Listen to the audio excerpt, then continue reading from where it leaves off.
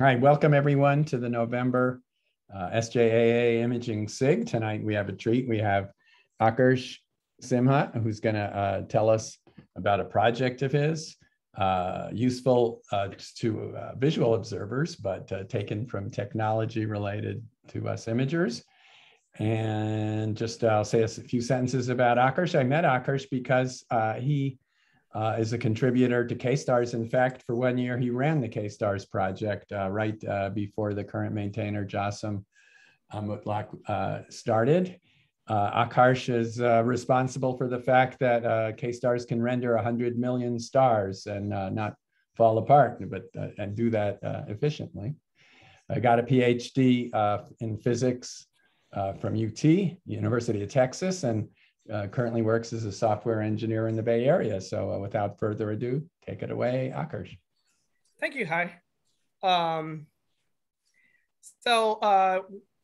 Hi, everyone. I'm sort of an outsider here because I think those of you who follow TAC or elsewhere know that I'm a visual observer. I have dabbled in imaging, but I'm sort of, it's not as exciting to me as visual observing. And I don't have the equipment to take good images. I have done a little bit of astrophotography, so I know how to, stack and, to some degree, minimal processing and so on. So, but I'm almost entirely an eye at the eyepiece person. But where this all started, let me just share my presentation so you're not looking at the screen. Where this all started is, I think 7 or 8 years ago, even before I guess the Celestron had a product out or anything, one of my friends who was an imager, he said, look, we're using plate solving heavily to point our telescopes. You should just be doing that with your visual scopes. And I never thought about it seriously enough until the pandemic hit and I had some spare time on my hands and so on. So I started saying, you know what, I have nothing else to do. Let me try and build this system. So this is essentially my pandemic project. And it's still very prototype-ish, but I'm going to mostly focus on the technical ideas that went into this project. So the idea here in a sentence is to try and use plate solving to point visual Dobsonian telescopes. So why do I need to do something this complicated? Well, clear, dark weekend nights are precious, and you need everything for visual astronomy to work out. And there's the question of what do you enjoy? Do you enjoy finding objects? Do you enjoy observing them? Or do you enjoy both? For some people, there is a lot of joy in finding objects, and I am not one of them. I mostly enjoy observing objects. So why not automate the finding, right? Star hopping to me is a chore, and the less I need to star hop, if I have a machine star hop for me, I will be much happier. And in some sense, what plate solving is giving me is a way of centering the field that I want without me looking through the finder scope and trying to figure out star patterns, but instead have the algorithms take care of that for me, right? So that's my motivation. So if you look at how most visual observers point their telescopes, they are either doing manual star hopping or they're using encoders. Encoders, are also known as digital setting circles. Basically, they're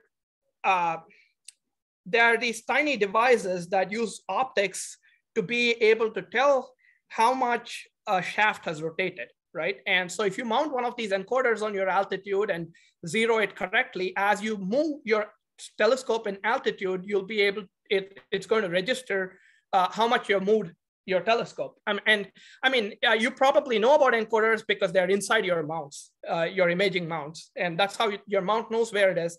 But in the visual observing land, it's something that people retrofit on telescopes. When I bought this telescope, it had no encoders on it. And for many years, I thought I wanted to put encoders on it, but I didn't have the mechanical skills to do it. You need to make a specific kind of shaft, and and after you do all of this and mount encoders on your telescope, you get okay pointing. You might hit an object within 15 to 20 arc minutes if you're lucky. At least this is my impression. I've not heavily used encoder systems. The one time I use them, it doesn't hit you right at the center. And if you want it to hit really accurately, you have to have your telescope leveled, and you need to build a pointing model so that it points correctly. I think this is a problem with imaging mounts as well, in some sense. So the advantage with plate solving is, in principle, you don't need to retrofit anything. It's just replacing your eye at the finder scope or at the eyepiece with a camera, right? And in my prototype, I think I get great accuracy. Unfortunately, the demo that I recorded has problems. I think I know what the problems are. The accuracy there is not good. But in general, I've gotten something like 5 arc minutes to 10 arc minutes pointing, and I believe it can be improved down to even more. The ease of use is pretty good. And in my prototype, it's not very robust, right? But I believe that if we take this idea and run with it for many years with many people trying out different things, we should be able to get a product that, or a concept or whatever that beats encoders at what they do, which is some sort of a electronic finder scope that I can just mount on the top of a Dobsonian or like a visual telescope, and suddenly it gives me push to capabilities, right? Without having to mount these encoders and build pointing models and so on and so forth. So my dissatisfaction with encoders mostly comes from the fact that I'm usually observing ARP galaxies or Hickson groups and such things. And these things are tiny and very faint. And when you center one of these ARP galaxies in an 18-inch telescope, which is what I have, when you put your eye at the eyepiece, you usually see nothing. And you need to wait for your eye to adapt to the field and gather enough signal or whatever to start seeing things. So if my pointing is 5 to 6 arc minutes off, I still have to do a little bit of star hopping in the eyepiece because to find out where exactly this object is. Ideally, I would like it to be, in the center of my eyepiece when the system tells me that it is. And encoders are definitely not able to achieve this without a pointing model. And I think my prototype is also not able to achieve it, but I have hope that with some more engineering, it'll get there. So that's the context for why I'm doing this. So like I said, the dream I have is that, there probably exists an electronic finder scope that somebody will build, and you replace the existing finder scope on your telescope, with this electronic finder scope, and you suddenly have push to capabilities. Your system should be able to tell you how to push your telescope to get to the object and where it's pointing. The futuristic dream here is that it'll communicate over wireless with your laptop or tablet or phone or whatever. So you just mount this thing and you're good to go. You might know that Celestron actually has a product, but I believe that the visual version of that product is not as accurate as I would like it to be, and it uses the phone to plate solve, which I've never used it, so I'm not very sure of how exactly it works. But yeah, so I think this group probably doesn't need to see this slide at all.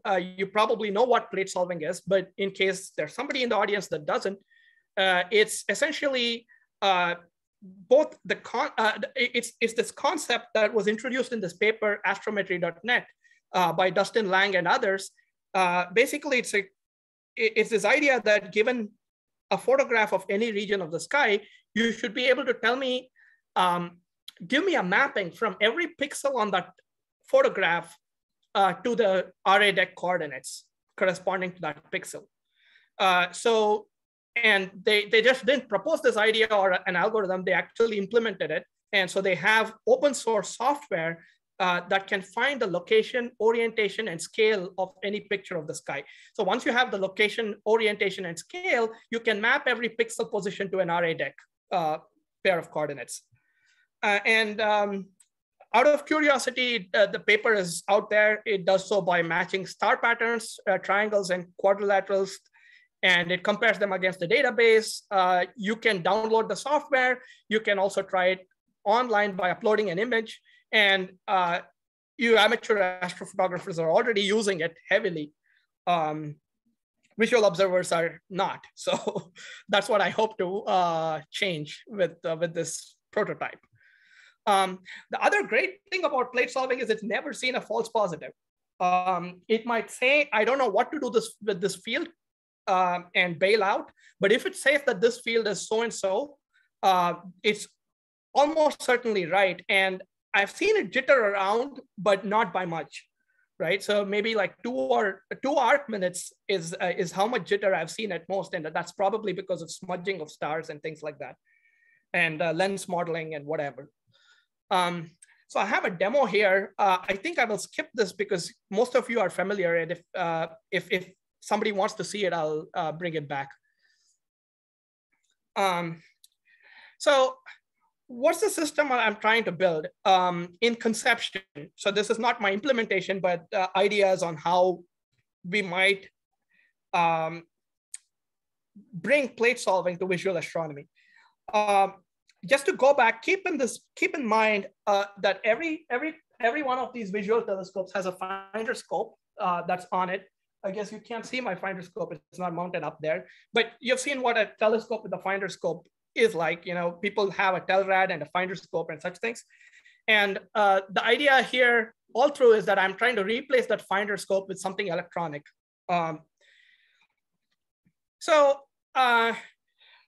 Let's first talk about plate solving assisted go-to as used by you folks, imagers, right?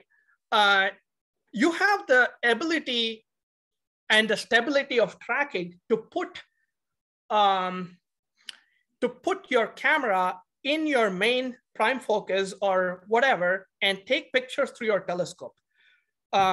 So if you are working in that paradigm, you have go-to, you have great tracking, you have a stable mount, then what you can do is very simple. You take a picture, you plate solve it, and you find the plate coordinates, the plate center coordinates.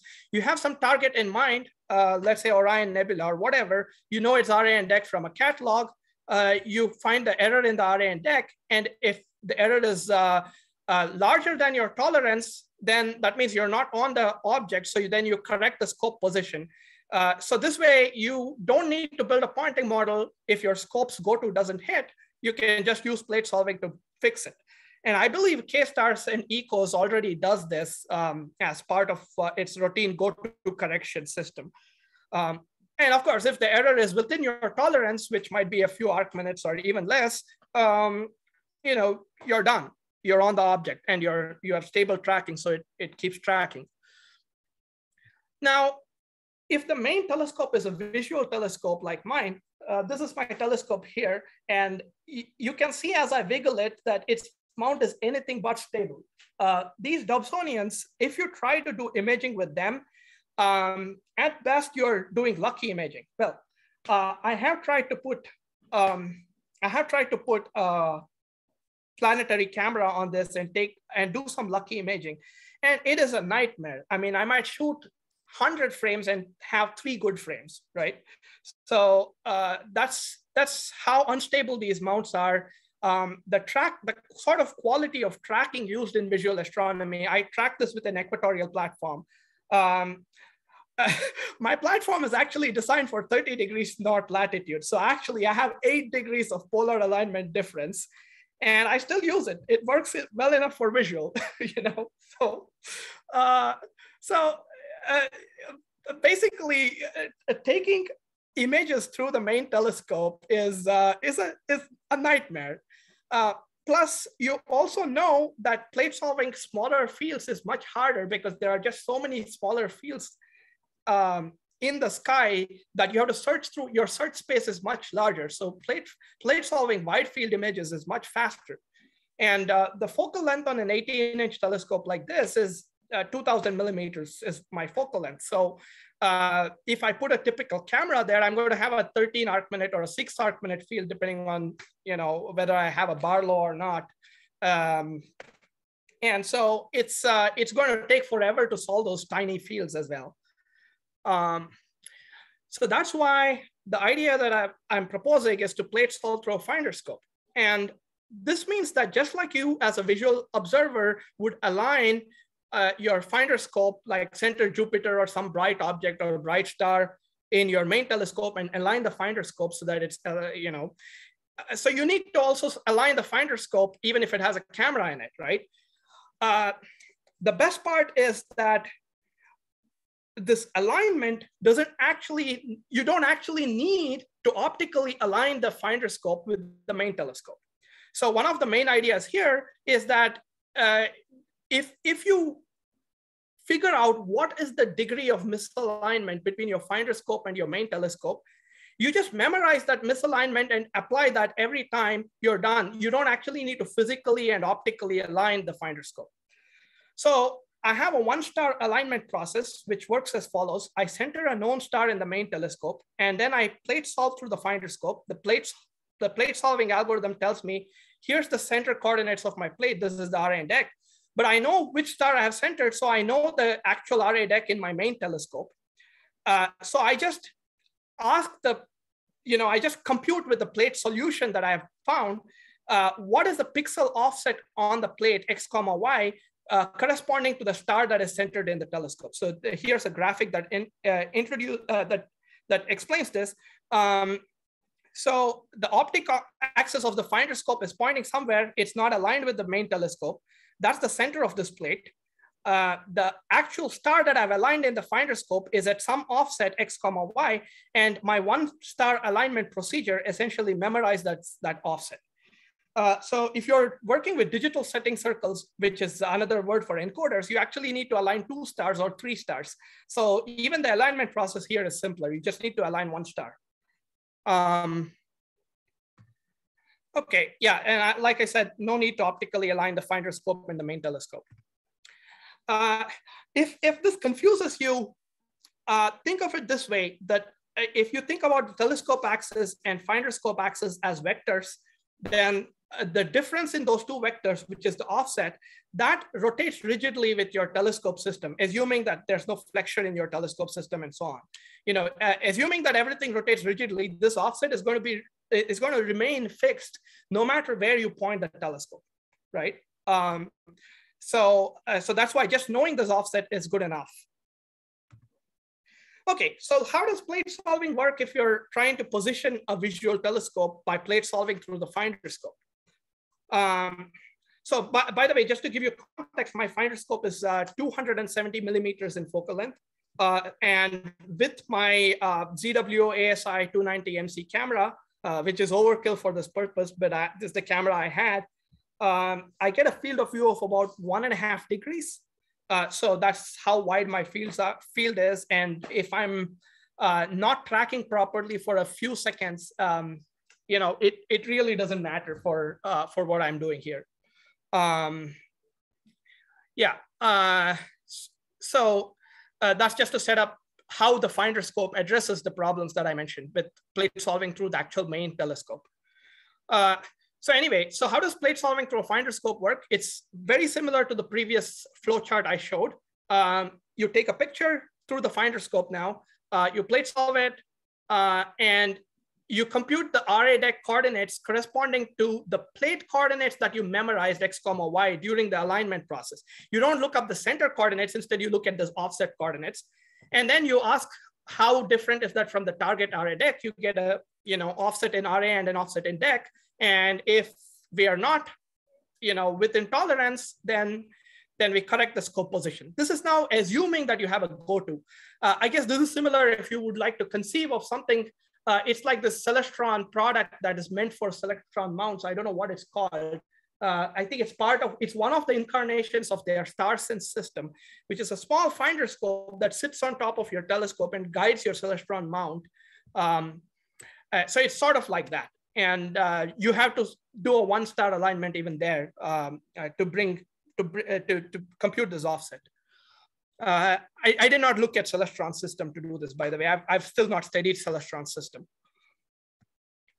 Okay, so now visual astronomers have even more problems than this. We don't have GoTo, a lot of us.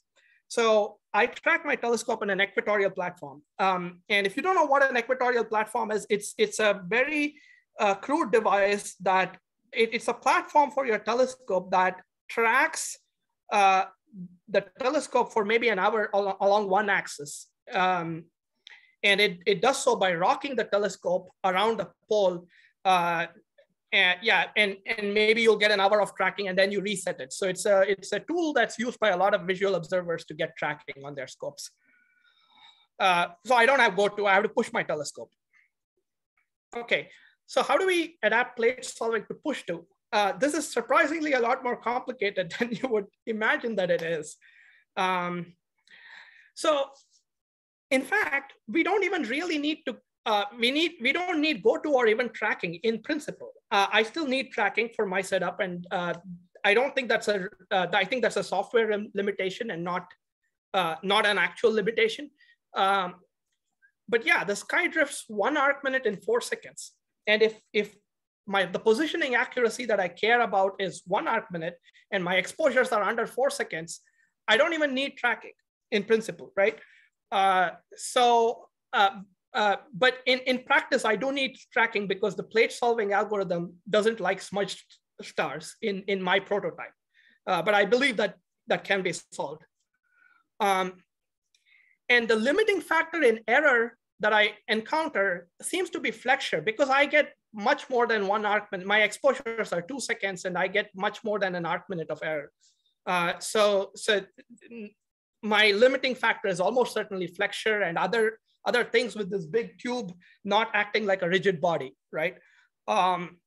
So that's not the problem. You don't need GoTo, you don't need tracking to do the plate solving part.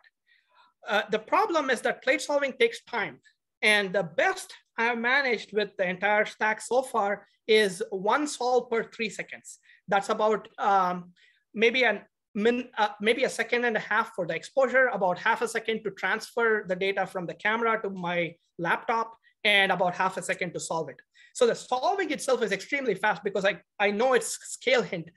During the alignment process, I actually figure out what is the scale arc second per pixel of my camera. And once I give the solver the scale, it's not doing a blind solve, and that's extremely fast. So I can get a solve every 3 seconds or so. But for pushing a telescope, we need extremely fast feedback. We want, 10 frames per second at least, right? So you know how you're moving. Of course, if it's a motor and you say, oh, you're 15 degrees off, the encoders in the motor itself know what 15 degrees is. So you can run the scope 15 degrees, but I have no sense for what 15 degrees is. So I want to be seeing some feedback saying I'm getting closer to my target or not. And so I need faster feedback. And plate solving, I mean, even if I bring down the exposure, bring down the processing, I don't know if I will actually get to the point where I can solve fast enough that I can just push my telescope with plate solving. So the solution I've come up with, and I suspect that Celestron does something very similar, is to combine plate solving with something else that gives me fast feedback. And that is encoders or IMUs. And I'll explain what an IMU is. Now, I started this entire thing with the premise of avoiding encoders, right? And saying why I don't like encoders. There might still be advantages to adding plate solving to a telescope that already has encoders, because you could bring the accuracy, you could increase the accuracy, and also avoid doing this 2-star alignment because plate solving tells you where you are. So, it has advantages, but I wanted to avoid encoders. So I went the IMU route. And what is an IMU? IMU stands for inertial motion units. These MEMS devices, microelectron mechanical devices, these days they're everywhere. You know, they're in your phones, they're in your cars. They're just pretty ubiquitous now. And what they are is a 3-axis accelerometer, 3-axis gyroscope, and a 3-axis magnetometer, X, Y, and Z, basically 3 axes, all combined into a chip. And if you are a tinkerer who works with Arduinos, you can just buy this Arduino 9-axis IMU shield, which is what I use. And it can give you approximate orientation. Now, what these sensors are good at is they can sense changes in motion. They are very noisy. They are very inaccurate.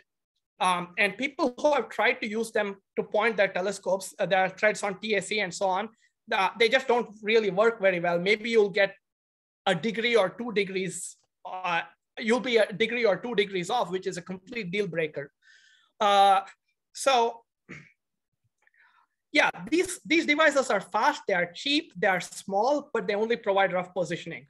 So that's the problem with them. But hey, they are fast. So that's good enough for me. You know, I can combine it with plate solving and get something that is accurate and fast, because the fast comes from the IMUs and the accurate comes from the plate solving, right? So that's what I'm trying to do here.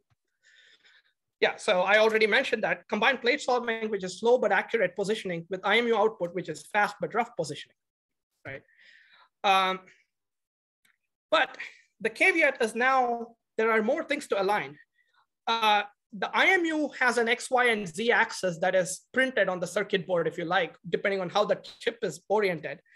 And now I have a problem. I have to figure out how to align this IMU with my telescope axis. So in some sense, there are 3 axes now, if you like. There's the telescope axis, not shown here. I've just marked an arrow.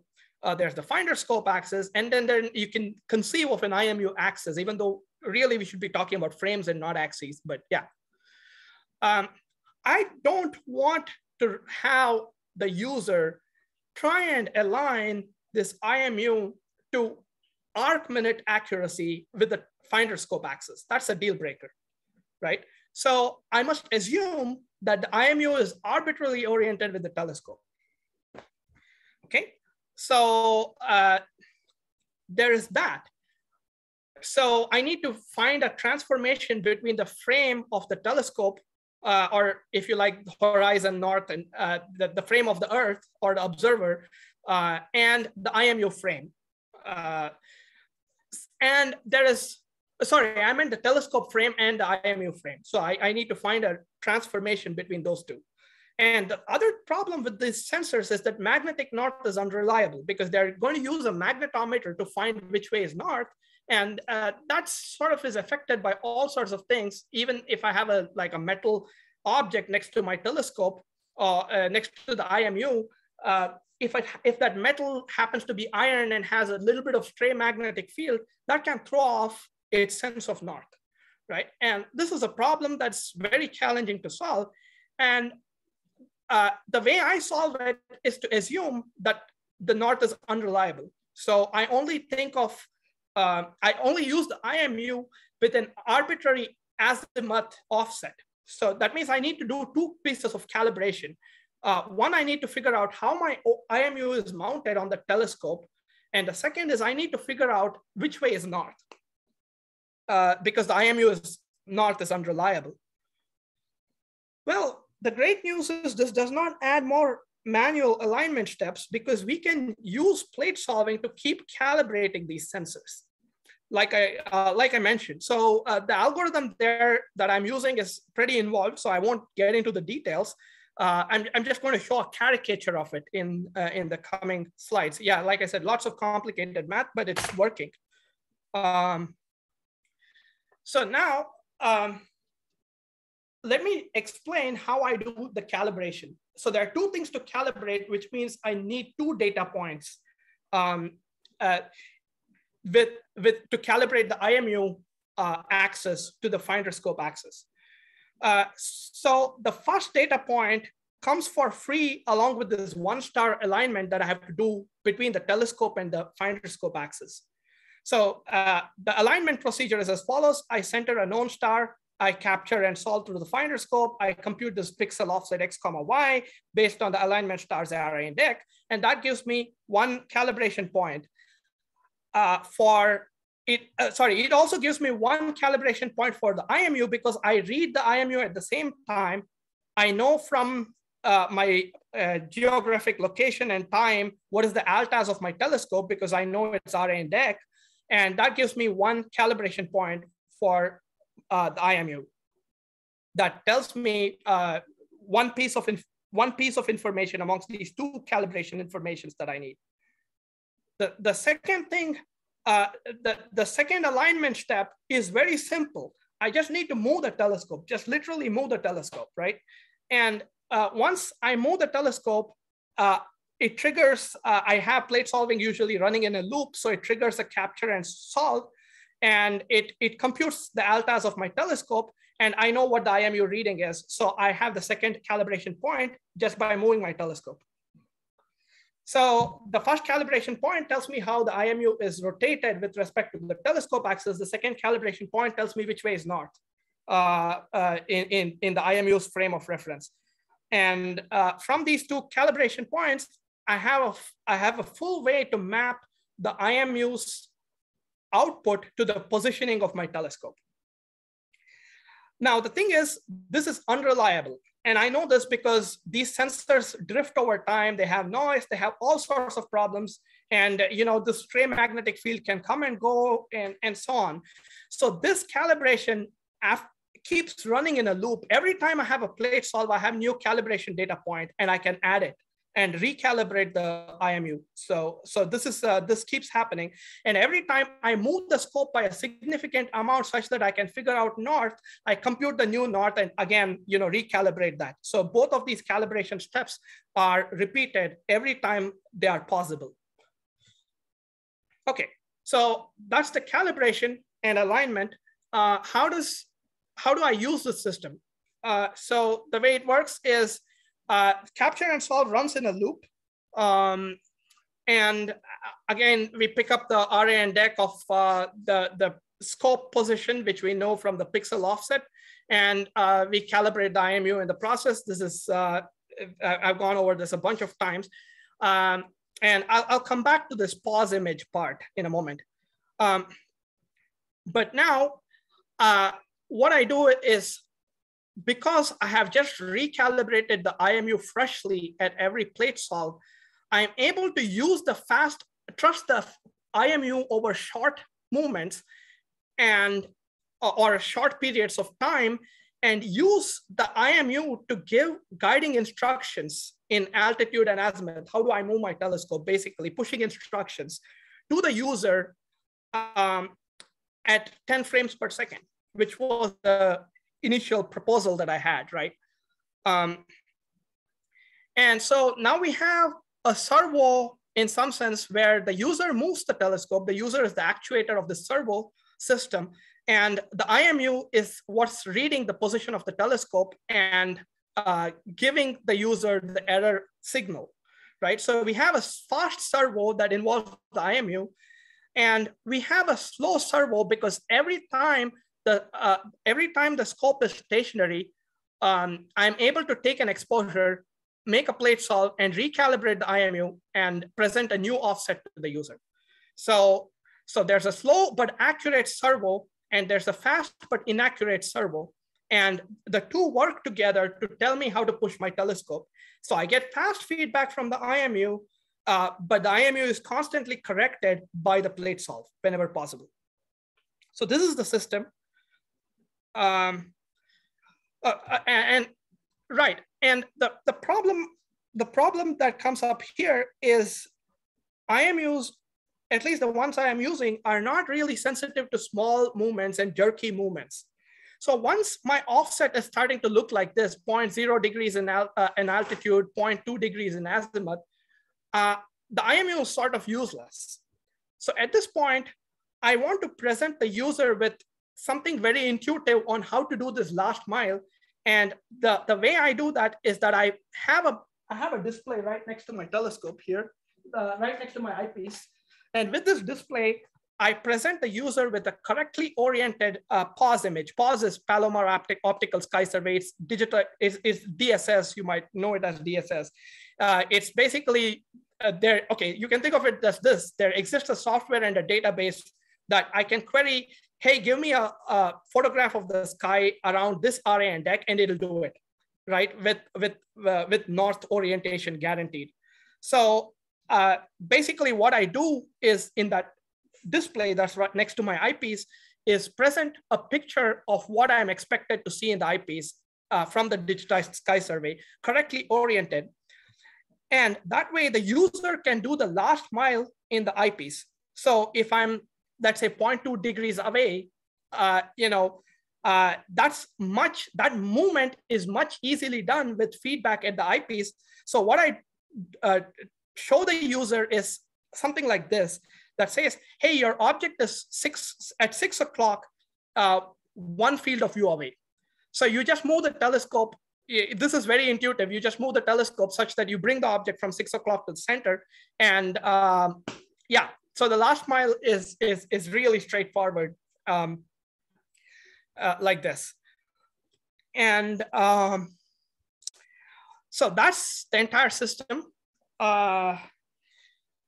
So it's plate solving to calibrate the IMUs for fast feedback to get to the last mile, and the last mile is an eyepiece with the reference image guiding you in exactly which direction and where the object is, right?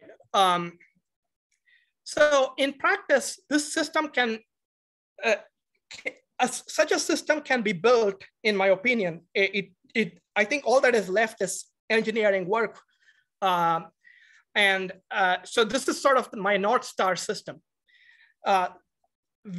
And it'll have this sort of user installation where the user just removes their existing finder scope, puts in this electronic finder scope, which is fully integrated. It has its own computer running plate solving like a Raspberry Pi or whatever.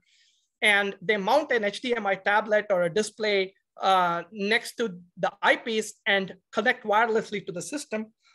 And in the ideal user experience, the combination of fast and slow loops are so seamless that iterations are not needed. Right now, I actually need to iterate about 4 or 5 times to get to the object. So I'll move my telescope and then I'll let go of it, wait for a plate solve, and the plate solve recalibrates my IMU. So my offset might be looking like 0.5 degrees, and then it'll say, hey, it's not 0.5 degrees, it's actually 1 degree because the IMU is drifted.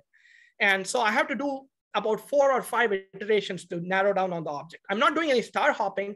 I'm just letting the plate solving recalibrate my IMU. So hopefully we can engineer a system where this is not necessary, and the fast and slow loops calibrate so quickly that you don't need to like stop, wait, and iterate.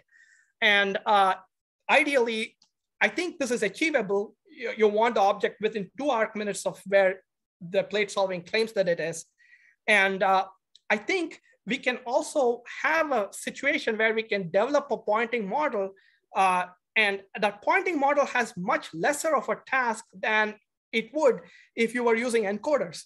Because with encoders, things like how level your scope is, how well the axis is aligned with the actual axis of the telescope, these things matter, how solid your mount is.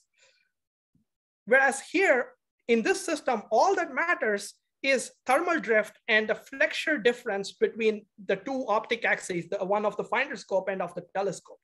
So the pointing model here, assuming that thermal drift can be solved, only has to learn flexure. And I think that's so I believe that you might be able to increase the model of this, the accuracy of this pointing model with just a few data points. Okay, so here's where I'm at. I'm going to show you a demo of my system that I recorded the last time I set up my scope. Unfortunately, the punchline of this demo is not great, and that was the only opportunity I had to record it. but I'll show it to you anyway.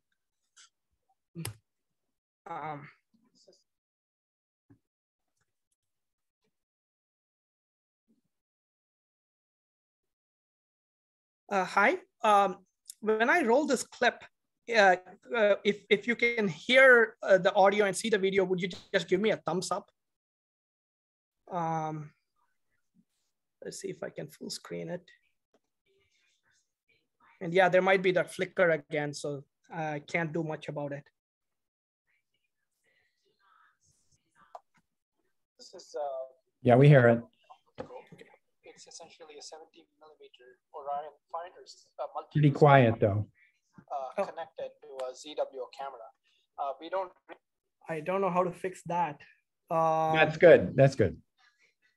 Is it okay? It was better. In your sharing, if you select optimize for sharing audio through Zoom. Oh. Okay. You can actually do that when you share. At the bottom, there should be an option for you to select that, and then what it'll do is it'll pipe your system's audio into the feed into Zoom. I see. So it doesn't do that otherwise. Okay. So let's try this. Is this better? This is the electronic finder scope. Much better. It's essentially a 17mm Orion finders multi-use finder scope connected to a ZWO camera. We don't really need a fancy camera like a ZWO. We could probably get away with a faster and smaller finder scope or lens and a simpler camera than something that's used for real astrophotography.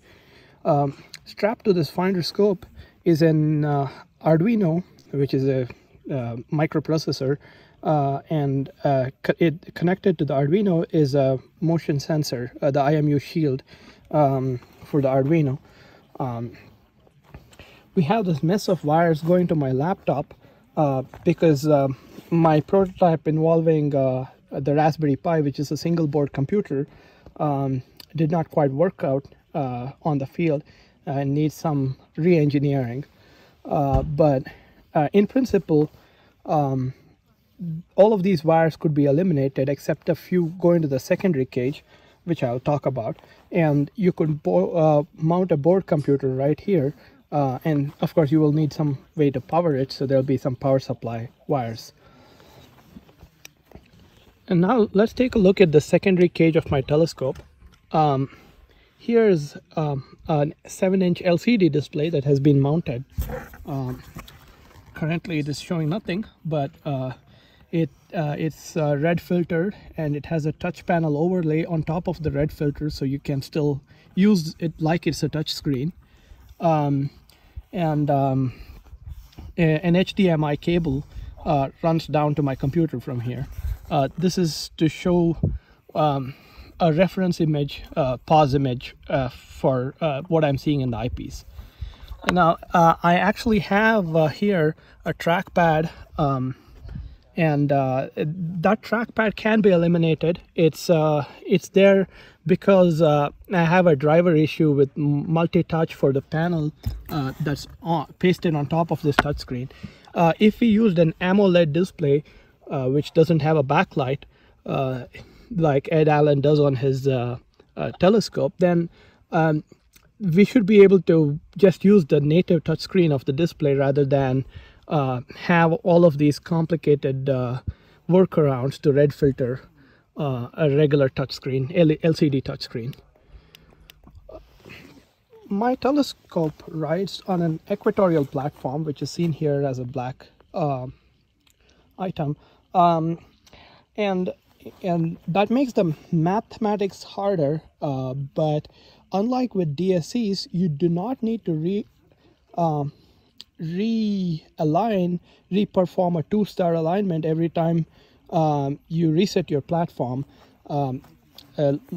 because the finder scope is attached to the telescope. So any offset outside of that system doesn't affect the performance of the system. So the platform only complicates the math. So I have currently set up the software, connected it to the camera and other things. and centered Alpha Persei in the telescope. So I'm going to, once I have centered it, I'm just going to double check that it's centered, and then I come back and hit align, and I'm going to click this yes. Once I confirm that it's centered, I'm just going to push this dialog onto the other screen so that I can see it up there. So now that I've centered Alpha Persei, I'm going to go ahead and ask it to align.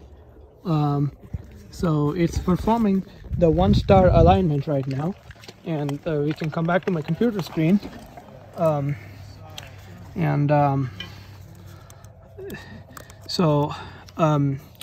Basically it is it's plate solving right now as we speak. Okay, so now that the alignment is complete, I'm going to enable the plate solve loop that I have described. It's going to keep taking exposures and keep solving them. I've also set it up to target M77 as the object, and it's resolved with my planetarium and set as the target. Now I'm going to go to my telescope. So you see, it's not yet giving me guiding instructions. That label that just says guide has no instructions on how to push my telescope as yet.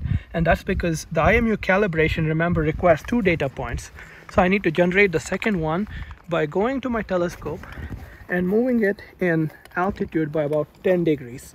You know, this is so that it can fix the magnetic magnetometer, or so that it can fix north without relying on the magnetometer.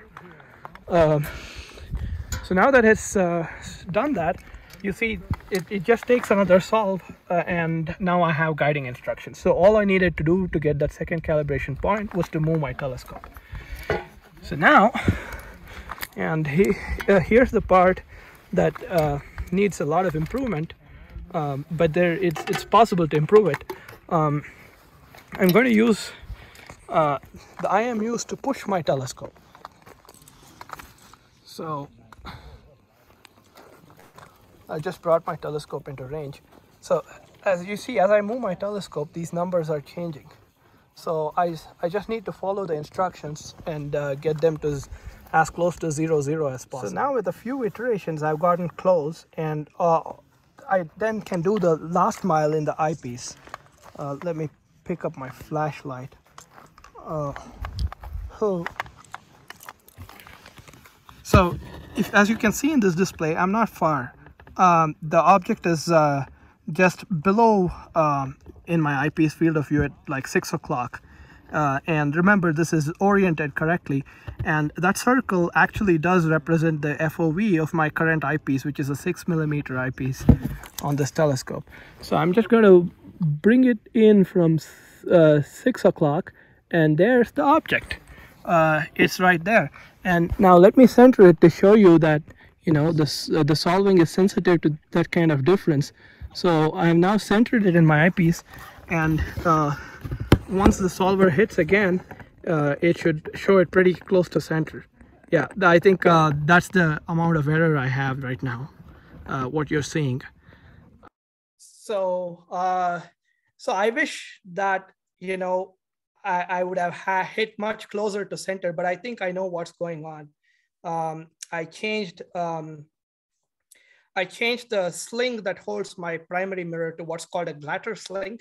And I think there's a problem where my mirror and collimation sort of shift every time I move the telescope around because it's on a platform. So anyway, so basically I think I have a problem where my mirror is physically moving as I jerk the telescope, and it doesn't go back to center. So actually I'm losing collimation. This is because I have a sling mount. And I think that's the primary source of that error. But the error that you saw at the end, so what you should have seen if we had perfect positioning is that object M77 should have been right in the center of that display, in the center of that circle. But the error that instead it was at the edge of the circle. So the error that's there was 6 arcminutes. And I am complaining vehemently about a 6 arcminute error that is not due to flexure. So, so I am very dissatisfied until I get it down to 2 arcminutes. So that's where I'm at. Anyway, so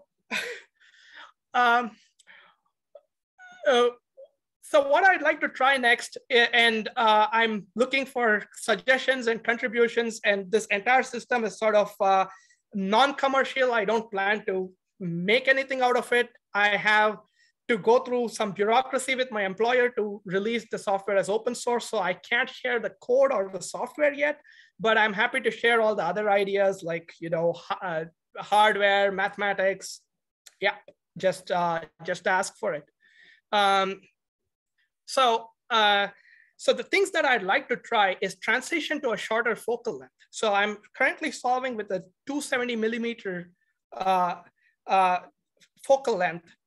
And the problem is that my limiting factor that is giving me that final error is flexure and imperfections in my mount, or imperfections in the way my telescope preserves alignment, and not not the pixel size of my image, right? Not the resolution of my imaging. So if I go to a shorter focal length, I might be able to get away without tracking because the star smudging is not going to be detected by the algorithm. And I might be able to get shorter exposures since brighter stars are likely available in this larger FOV that I will get. And in fact, one of my friends who I've been talking to, Harshad, who is the author of this app called Sky, he reports 5 arc minutes accuracy with just a phone camera, right? So it's pretty impressive, just with a phone camera to be able to get that kind of accuracy. And he's worked on improving it even more. And he's trying to build a product that'll work with his app. So the other thing I'd like to try is transition to a lighter and cheaper camera, because right now my finder scope system, let me just pull it out so I'm not talking in the air. So this is my finder scope. It's a typical imaging rig attached to a finder scope. This thing you're still sharing your screen if you want. Oh, right. So maybe I'll just pause share for a moment. How does it work? Yeah. Can you see me now? Okay, yeah, so this thing has a lot of flexure because this body of the camera and all of that is really heavy. So that's something I want to move away from so that there's not as much flexure. And another great thing is you probably use ZW, some of you probably use ZW ASI 290 cameras for imaging. The same sensor that's in those, probably a lower quality run or whatever, or lower quality electronics and stuff, the same IMX 290 or 291 sensors that are in those cameras are available for $35 on Alibaba or whatever. And there's a set of people who run this global meteor network who are already using it to catch meteors at 25 frames per second. So they're just buying these $35 cameras and creating all sky cameras that are catching meteors for them. And I was talking to Peter, I forget his last name. I was talking to a person named Peter from Albuquerque at Okie Star Party, which is where all of this video was shot. And he was telling me that, yeah, they're seeing pretty good star density with just this camera. So I'm very curious, and I bought the board. I just haven't had the time to go and put it in and try it out. The other thing I want to do is transition to a single board computer. So I already have my full plate solving stack running on RPi 4B+, and it takes marginally longer to plate solve. And unfortunately, my field test failed. And I think it's the power supply stability issue. So I need to stabilize the power supply.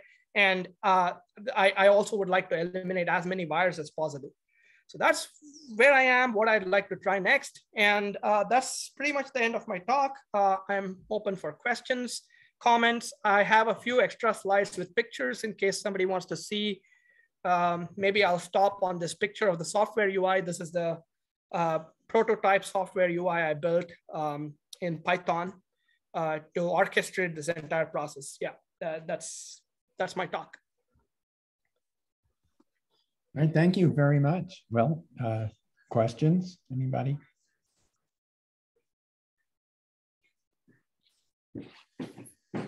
I'm just curious about the algorithms. Akarsh, when you do the diffusion of the information from the fast loop with the one from the slow loop, are you using by chance Kalman filters? No, that is a very interesting question. I should be using Kalman filters, but I'm not. The reason is I haven't figured out how to use Kalman filters. So I don't have background in that domain of sort of probabilistic modeling or whatever you would call it. I'd like to acquire background in it. One of the challenges is I built this entire system using quaternions, and if I were to write down how to do this sort of maximum likelihood estimate in terms of quaternions, the math looked really complicated, right? Because the surface, if you like, on which I have to take derivatives is, this is getting into mathematical details that might not be relevant, but it's the quaternions are equivalent to points on the surface of a three-dimensional sphere. So the normal sphere that we know has a two-dimensional surface, but just imagine one extra dimension. So it's a three-dimensional sphere. The possibilities of rotations, which are quaternions, lie on that space. And I don't know how to formulate this Kalman filter mathematics in that domain. And whatever literature I could find on it was too hard for me to understand. So right now, I'm just recalibrating with no memory, right? Every time I get a point where I can figure the orientation, I use that. Every time I get a point where I can also figure the magnetic north, which is I need a big shift in altitude for that. I just use it. So they're point estimates and they don't have any memory. And that's something I'd love to fix. I was wondering, one of my previous hobby before astronomy was RC models. And I remember when people started flying drones with Arduino, many people use the Kalman filtering using an IMU to get the raw data for the essentially rotations and angles. Right. And from that, they do some form of dead reckoning to figure out where is the next position where your airplane will be. But given that drifts over time and is fast but not precise, every once in a while they correct it with GPS data, which is essentially the same thing that you are doing. But you're not, of course, based on GPS, but based on plate solving.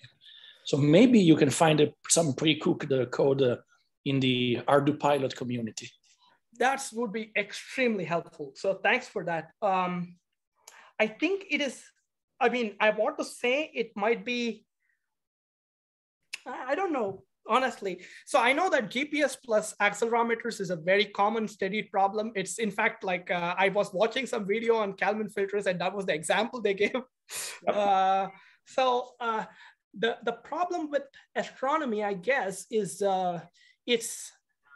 you don't have this sort of three-dimensional situation. Everything lies on the surface, if you like, of the celestial sphere, right? So you have a very different geometry. Look up particle filters, Akarsh. Particle filters? Yeah, it's a sort of non-parametric relative where anyway, just look it up. It's probably not appropriate for this. I'm just trying to make sure to note that down because that's extremely useful. So particle filters. So yeah, I don't have any background in this domain, and that's one of the things I would really like to fix is to use filters rather than point estimates. I was going to ask you about the display. Is it possible to do a heads up, like a display inside the eyepiece? Yes, we've thought about that. Me and a friend brainstormed about it. I think it's extremely challenging. So for example, you could in principle place something behind your secondary mirror that would illuminate, but then you would have to scale it based on what eyepiece you're using. It would be really nice to have a heads-up display, of course, but the second thing is, you should have the ability to interchange eyepieces so that whatever you have, whatever display logic you have should be robust to that, which I think is extremely challenging. or you have to somehow place it inside every IPs, which gets sort of expensive and impractical. So that's sort of why I think that that's way beyond my engineering abilities right now as somebody who's prototyping. Yeah. How about voice? How about audio, like wearing an ear, a Bluetooth headset and the thing somehow pinging you without being too annoying? Because I would imagine that, don't you want to keep your eyes in the telescope while you're doing all this and while you're moving it around? And it seems to me like if you're moving away and looking at your display and then coming back, you're being... That's a good point. Yeah, I haven't thought about that. That could be useful. Yeah, I never thought about audio because, yeah, that could be useful. So right now I haven't had any issues using the display because it's like I mentioned in that video that I shot, I put an actual plexiglass red filter on it. Anything that, in my experience, unless the display is very good at doing a zero intensity black, right? If you don't put a plexiglass filter on the display and you're just using red gelatin, or you're trying to use the display's internal settings, or like digitally say that, display only red pixels. My experience is unless the display is very good, it's going to still leak a lot of white light that will hamper your adaptation. And so I went through this extra length to put this plexiglass screen, and now it doesn't bother my adaptation to look at that. So I haven't had so much of a problem with it, but you're right. It's much nicer if I could just keep my eye on the eyepiece all through. Yeah, I'll think about that. Hey, Akarsh, this is Pavan. Yeah. So I have the night vision eyepiece. So I think that's probably much more relevant to the question, right? Because there is an electronic viewfinder there. And I'm wondering if that can be plate solved, but I know it has its own circuitry and stuff. So yeah, perhaps, because then you might have control over that phosphor screen and be able to decide what you display there. Yeah, maybe you could integrate a heads-up display into night vision eyepieces. I do not know if night vision eyepieces can transfer that image out to a computer though. Oh, I see what you're saying. So you're saying plate solve in the actual eyepiece without having to deal with the finder scope. Yeah, perhaps. Why can't you use a bino viewer? So that way you can split the image, put the other one on the other side, and then sort of kind of plate solve that way. Yeah, the problem is whatever I described earlier, right? The stability of the tracking and of this mount, it's so shaky that you will have very smudged stars. That's the problem number one. Problem number two, unless the camera is extremely sensitive, which night vision devices are, so that I think is a possibility. The second problem though is that solving tiny fields takes longer. So you have to make sure that it's not a blind solve, and even then you're just searching through more fields, deeper star indices. One of the advantages that I have is, I don't know how much you've tinkered with plate solving, but there are these huge index files that are based off various catalogs, right? One of the advantages that I have with the wide field finder scope plate solving is I can load the entire index and hold it in memory. So it's in my cache. The very second time I hit plate solving, it's no longer reading from the SSD. It's just reading from memory. So that improves the speed of my solving. The problem with the large star indices is that you'll have to do something very clever. You'll have to use your IMU's position to figure out what is the rough RA index, prefetch the indices so that they are in memory corresponding to that RA index, and then run the solve so that it's more efficient. So I just feel that has its own share of complications. Of course, this finder scope method also has its own share of complications, which is flexure and really and thermal drift. And I have really no proper way of modeling those. But I think night vision eyepiece is an interesting idea. If you have a camera that you can hook into your eyepiece or into your focuser that has enough of a sensitivity that you can run very short exposures, so none of this vibration matters. And then you design the software such that it doesn't do a blind solve, but it narrows the search space as well as possible. I think then it might be possible. So that's a good idea. Yeah. I think you need both. You need a bino viewer with night vision eyepieces on one side, so you can still have interchangeable eyepieces on the other side. Exactly. That's really what I was trying to get at, right? So that way you have the camera mounted on one, and then you can change your eyepieces on the other. And yeah, it's a very interesting idea. Yeah.